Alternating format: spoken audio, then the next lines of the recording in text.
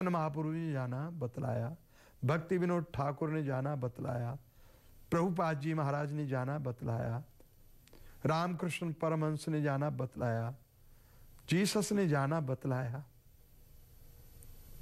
मोहम्मद ने जाना बतलाया। जिन्होंने अनुभव किया उन्होंने बतलाया समाज को कि दावा नल है, निकलो यहां से, कहां फंसे हुए हो, कहां ये भोग विलासों में उतरे हुए हो।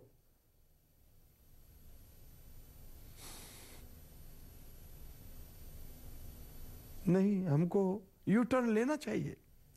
समाज बहुत विक्षिप्त दशा में है, भयभीत है, एक से दूसरा भयभीत है। देखिए जरा पड़ोसियों को ही, एक पड़ोसी दूसरे से भयभीत है, चोर पुलिस वाले से भयभीत है, पुलिस वाला चोर से भयभीत है,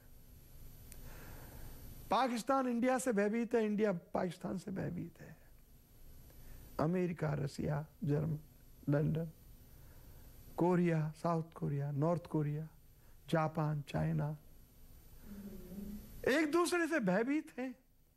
पूरा समाज भयभीत है, एक व्यक्ति दूसरे व्यक्ति से भयभीत है, एक जानवर दूसरे जानवर से भयभीत है।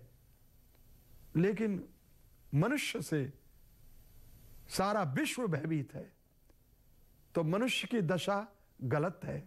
मनुष्य जिस डायरेक्शन में जा रहा है वो बिल्कुल गलत है।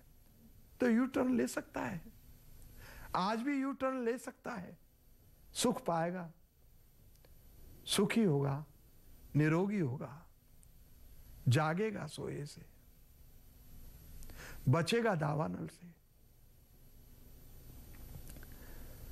आयु सत्व बल आरोग्य सुख प्रीति विवर्धना, तो प्रेम से अपना घट भरेगा, यू टर्न ले लेगा तभी। दिशा परिवर्तन करने से और कोई जरिया नहीं है। सुख के लिए डोल तो रहे हम, कभी लंदन से इंग्लैंड, इंग्लैंड से अमेरिका, सुख प्राप्त करने, लेकिन मिलेगा नहीं। थोड़ी देर के लिए क्षणिक सुख को सुख मान ले कि आइसक्रीम खा रहे हैं या कार में घूम रहे हैं या एरोप्लेन में उड़ रहे हैं, ये क्षणिक सुख, इसको सुख नहीं कहा। शास्त्रों ने आइसक्रीम के सुख को सुख नहीं कहा, क्योंकि इस सुख के पीछे दुख खड़ा है। वो छाया पड़ रही है तुम्हारे ऊपर, लेकिन पता नहीं चल रहा उस दुख की, उस कार की, उस पैसे की दौड़ की, या वो जो तिजोरी भर ली है, उसके पीछे बड़ा दुख, भयंकर दुख खड़ा है।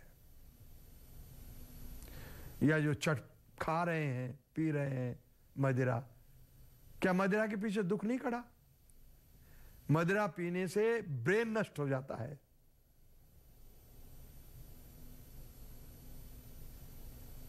वैज्ञानिक प्रूफ है।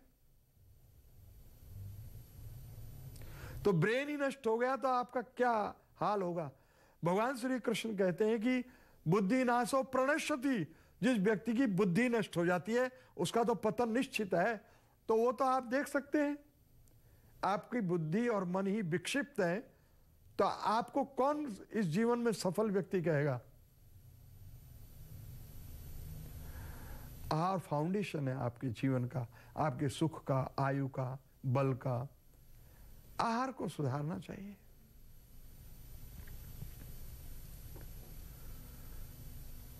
बल भी मनोबल है, आत्मबल है, शारीरिक बल है। ये तीनों ही प्रकार के बल आहार पर डिपेंड करते हैं। आहार शुद्धि सत्व शुद्ध हो, जिस व्यक्ति का आहार शुद्ध होता है उसकी बुद्धि शुद्ध होती है, उसका अंतःकरण शुद्ध होता है आहार से, और कोई जरिया नहीं है। आहार ही बिगड़ा हुआ है, विक्षिप्त है, वॉयलेंटिव है, हिंसक आहार करते हैं, प्रकृति के विरुद्ध जो आहार ग्रहण करते हैं उससे तो विनाश ही होता है समाज का, सभी का। नहीं, गौ का या बैल का या भैंस का या हाथी का, घोड़े का आहार घास है, वो घास में खुश रह सकते हैं, स्वस्थ रह सकते हैं, बलिष्ठ रह सकते हैं, बुद्धि स्थिर रह सकती है। भाई दूसरे तुम आहार करवाओगे तो वो बेकार हो जाएंगे। लोग घोड़े को भी जबरदस्ती मांस खिलाते हैं रेस में भगाने के लिए। वो घोड़े घोड़े नहीं रहे, वो तो अपने जैसे ही बना लिए उन्होंने, अधकचरे कर दिए, ना इधर के रहे ना उधर के। उससे अच्छे तो जब ही थे जो घास खाते थे, तभी उनमें शक्ति थी, सोच समझ थी, दौड़ने की सब प्रकार से बल था। लेकिन मनुष्य के संपर्क में आके जो भी जानवर आएगा वो भी बिगड़ जाएगा, क्योंकि मनुष्य बिगड़ा हुआ है। मनुष्य प्रकृति के खिलाफ चलता है, लॉ ऑफ नेचर नहीं मानता। तो ये तारतम्य अगर प्रकृति के साथ नहीं है हमारा, तो हम दुखी होंगे और क्या होगा। आयु सत्व बल आरोग्य सुख प्रीति विवर्धना रस्याः स्निग्धाः स्थिरा हृदया आहारा सात्विक प्रिया। ये सात्विक प्रिया, ये सात्विक आदमी के प्रिय भोजन है। स्निग्ध चिकने, घी, दूध, मलाई, मक्खन। स्थिरा, जो बुद्धि को, मन को, वीर्य को स्थिर रख सके। चलायमान बुद्धि वाले को देखिए, बंदर से भी नीचे गिर जाता है स्थिति में। जिसका मन बुद्धि चलायमान है, वीर्य चलायमान होता है, तो किधर भी वो बहाता है, भोग विलासों में चला जाता है। नहीं, ये सब स्थिर होनी चाहिए। तो स्थिर तभी रहेंगे जब हम आहार स्थिर आहार करेंगे। हमारा डेवलपमेंट स्थिर रखने वाले आहार से होगा, और वो सतोगुणी आहार है, भगवान कहते हैं।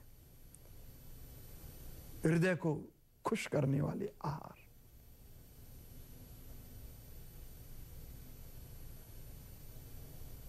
स्निग्धा, चिकने। रस्या, रसयुक्त, रसीले। रस कहते हैं जूस को,